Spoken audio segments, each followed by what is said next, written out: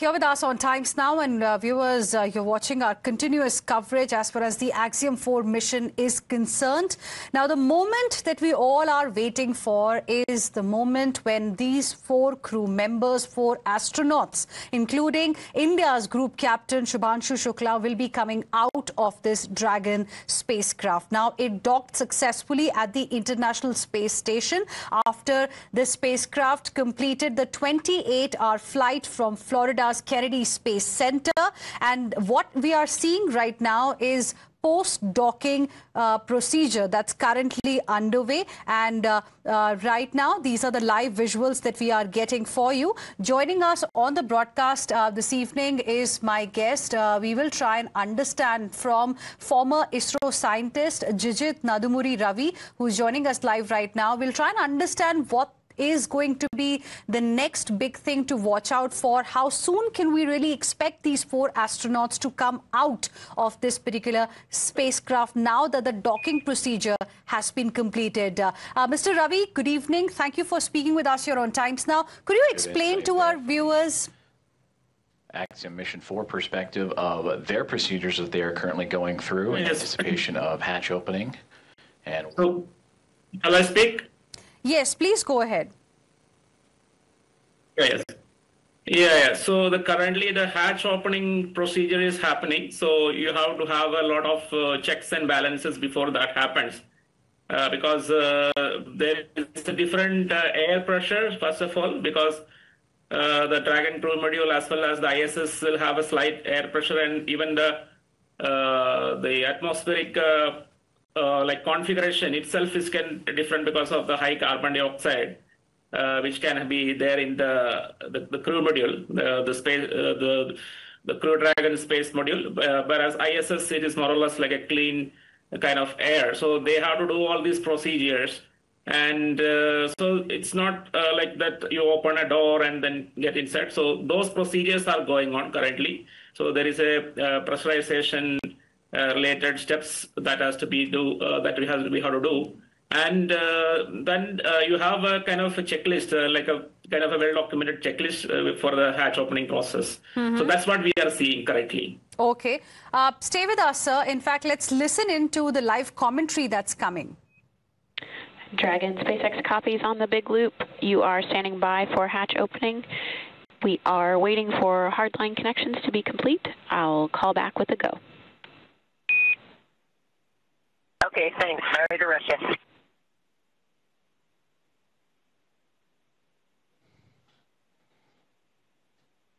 And there you heard Axiom Mission 4 Commander Peggy Whitson radioing down to the team at SpaceX. They are awaiting the go for hatch opening. I'd imagine the crew aboard the Dragon Gray spacecraft anxious and excited to float into the International Space Station for the very first time.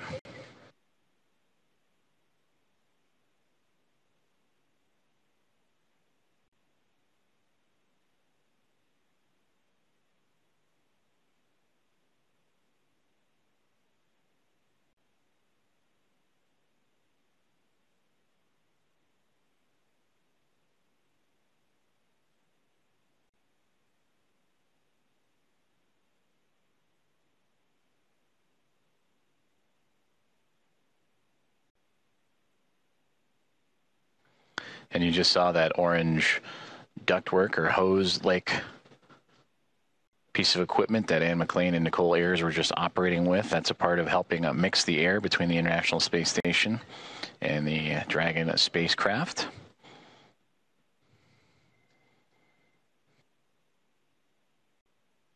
They'll continue to check some vent valves as well, so it just might be a little bit more time before we welcome the crew on board.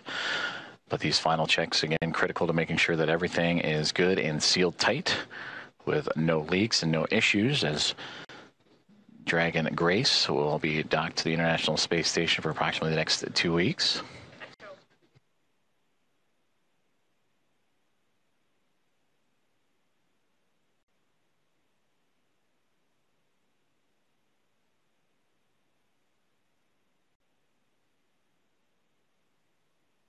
Just waiting for, this process to complete, and then we will have 4 astronauts coming out of this particular spacecraft. Let's also try and understand what happens next. Mr. Jijit Ravi, former ISRO scientist, continues to be with us at this point in time.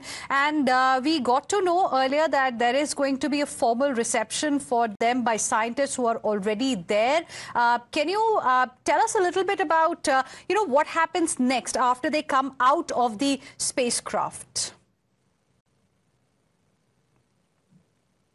Yes.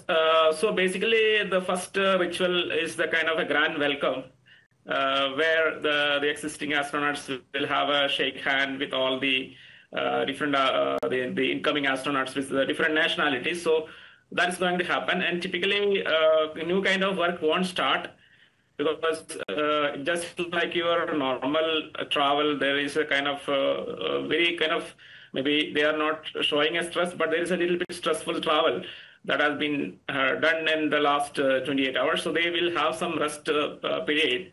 And then there will be a safety orientation briefing.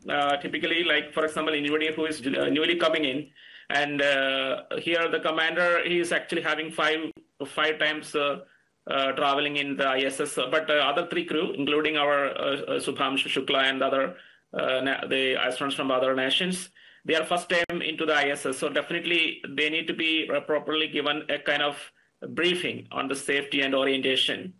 Because even now, Shubhanshu have done the travel in the spacecraft, but he has not been in the ISS, which is having a little more bigger space where you can actually feel this zero gravity in a much better manner.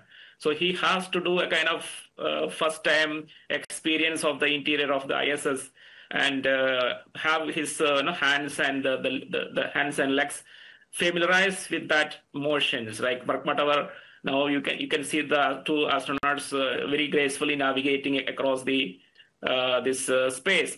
So for them, it will be a little bit new compared to this experienced astronauts. So they have to do that.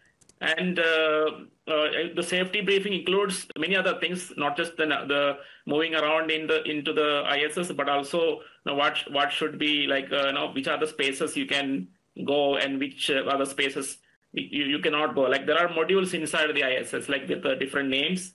So you have to do that. And definitely there is something called the equipment and payload setup, which is basically like just before they actually start this experiments. So because there are around 60 experiments, and a lot of them in which our Shubhanshu also is participating. So they have to do that workbench setup and payload setup that they need to do. So these are the kind of activities you can expect in a few hours.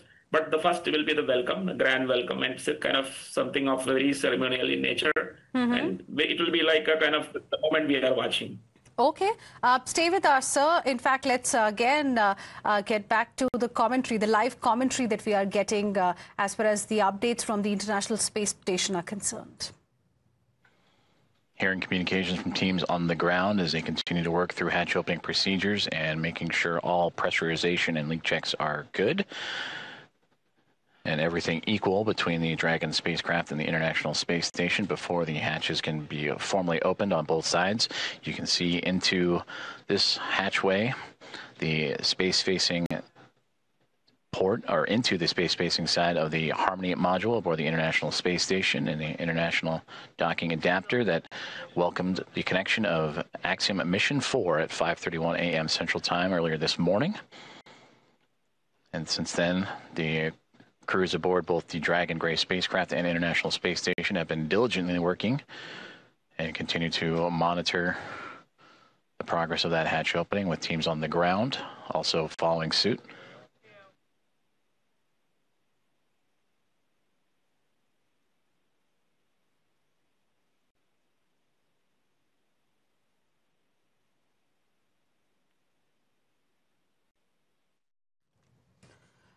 All right. We will continue to get you the latest as far as the Axiom 4 mission is concerned. In just a few moments from now, viewers, we will see the 4 astronauts, including India's very own Group Captain Shubhanshu Shukla, coming out of this spacecraft and will be entering the International Space Station. The post-docking procedure is currently underway, and we'll, of course, be getting you all the live updates. Requesting my guests to please stay on with us. Slipping into a very, very short break right now. We'll be back with more on this. Don't go anywhere.